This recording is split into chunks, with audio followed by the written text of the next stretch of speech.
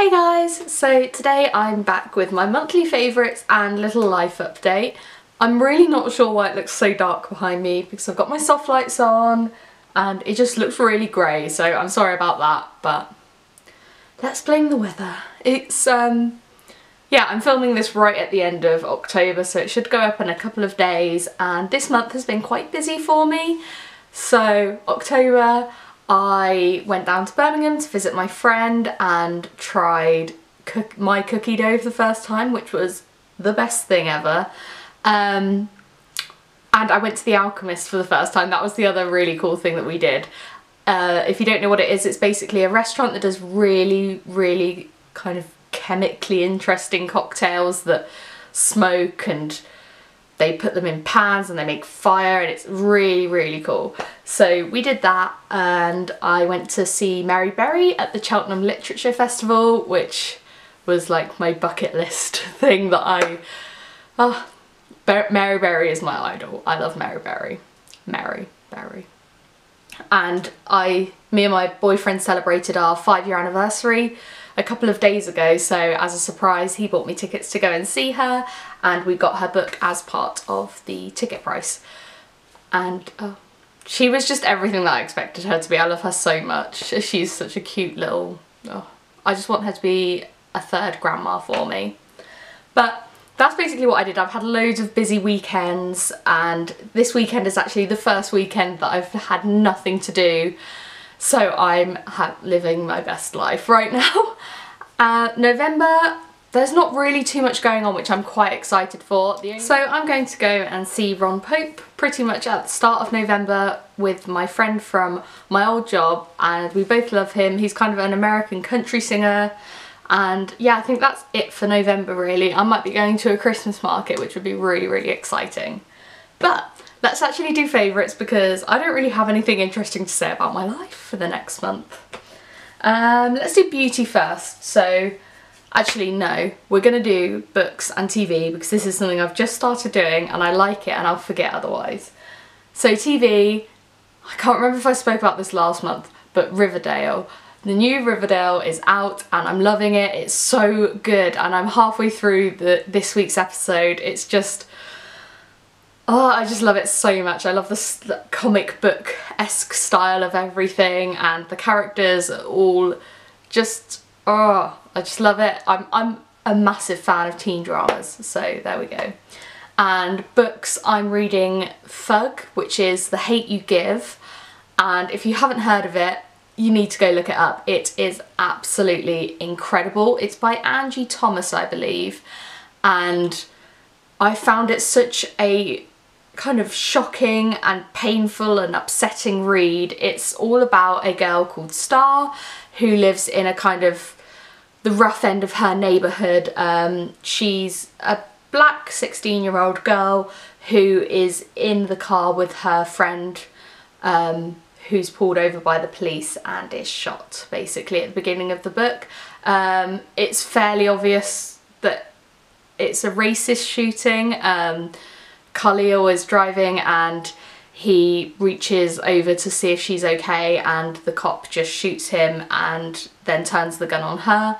It's all about how she's questioning why the cop hasn't been pronounced a murderer because he murdered her friend in front of her eyes, and about how the media has taken this killing and warped her friend into something he's not. So he's accused of being a thug and being a gang member, and even if he was a gang member or he was dealing drugs like they say they are, she then questions whether that means he deserves to die, which it obviously doesn't.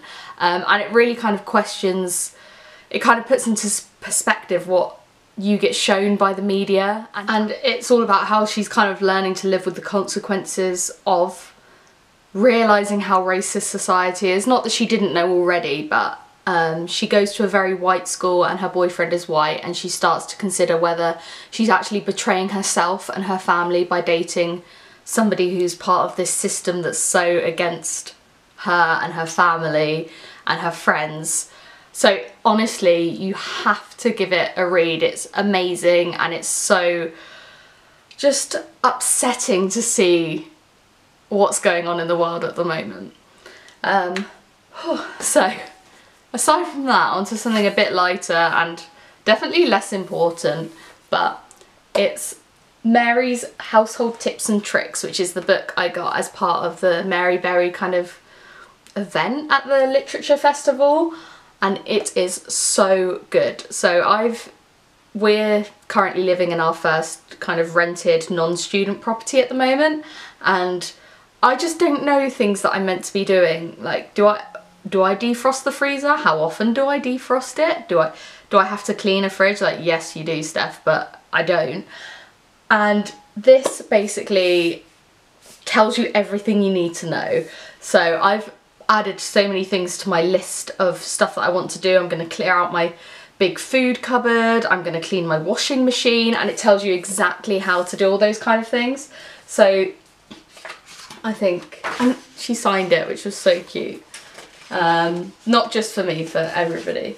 So there's like a chapter on the kitchen, cleaning, laundry, gardening and hosting, and adding the extra touches. So I'm reading the kitchen one at the moment, and there's just so many things that I didn't even think of.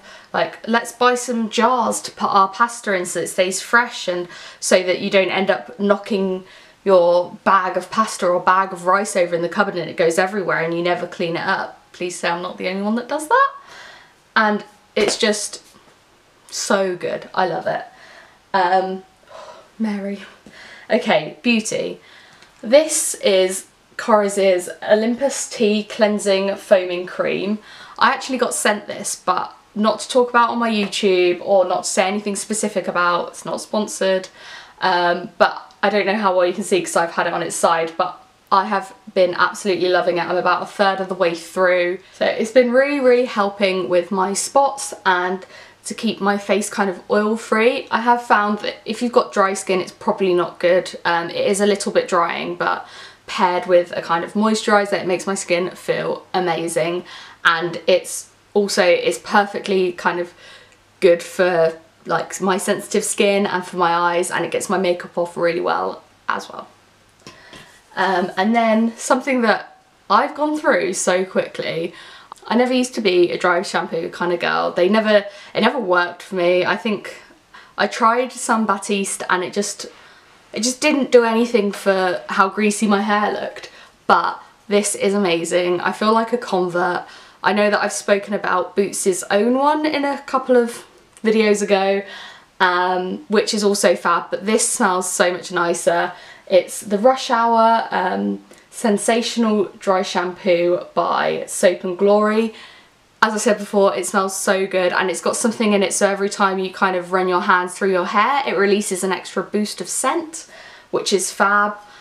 I have really greasy hair at the moment. I'm not really sure why. It's really aggravating me, but we'll deal with it. And so kind of I'm using this a couple of times a week, and yeah, as I said, it's feeling disturbingly light, but it's so good. I would definitely repurchase it. Okay, onto kind of foodie bit. This is some apple and pear green tea from Twinings. I love flavoured green tea. Because I don't drink normal tea, I like to kind of experiment, and this is a really nice sweet flavour. It was something that kind of took a couple of tries to get used to, but now that I am, it's all I want to drink. It kind of has, it tastes like apple sweets. It doesn't taste like real apple, it tastes like a fake apple flavour. But as I said, yeah, it's just a nice, green tea can be quite bitter, so if you don't really like that, maybe try this, because it's, yeah, sweet. And finally, some kind of clothes bits. So I haven't got it very well laid out, but this is basically a big blanket tartan scarf. I got it from Primark and I've been wearing it to work every single day. I think it was £4. It also makes such a good blog background. I've got quite a few Primark scarves now, I think 3 or 4 that I use as kind of blog picture backgrounds, and this one's obviously nice and autumnal. If you follow me on Instagram, you've definitely seen it in the background of some pictures. And I'm going to be using it as a background for the blog pictures, for the blog post, for my favourites. So yeah, it's fab. It's really warm and soft, and I just didn't have a tartan scarf, so for £4 it was a fab purchase. And then this jumper is also from Primark. It's in my autumn Primark haul, and I think so's the scarf, but basically it's got these big bell sleeves and it just makes the jumper a little bit more fancy. Again, it's really, really soft. It's a nice beige colour, and I just feel like I wanted a nice jumper for work that wouldn't be boring and plain and wouldn't feel smart enough. So yeah, this feels nice and smart, and it's really, really soft and warm. And then finally, if I can get it, finally is an umbrella that again I got from Primark, but months and months ago now. So it's got this kind of purple flowery pattern on, and it's a clear big old umbrella, and I've got so many compliments on it about how pretty it is, and again it's just a nice size, so it really covers you, and I wear a backpack to work, so it covers that as well. Yeah, and I really like how kind of it's quite nice and plain with the clear bit, but then it has this nice pattern at the edge. So there we go, that's my October favourites. It was a bit of a mishmash, but at the moment, I think for the last few months it has been anyway. So yeah, please give this a thumbs up if you enjoyed it, and subscribe for more videos. I will see you guys soon. Bye!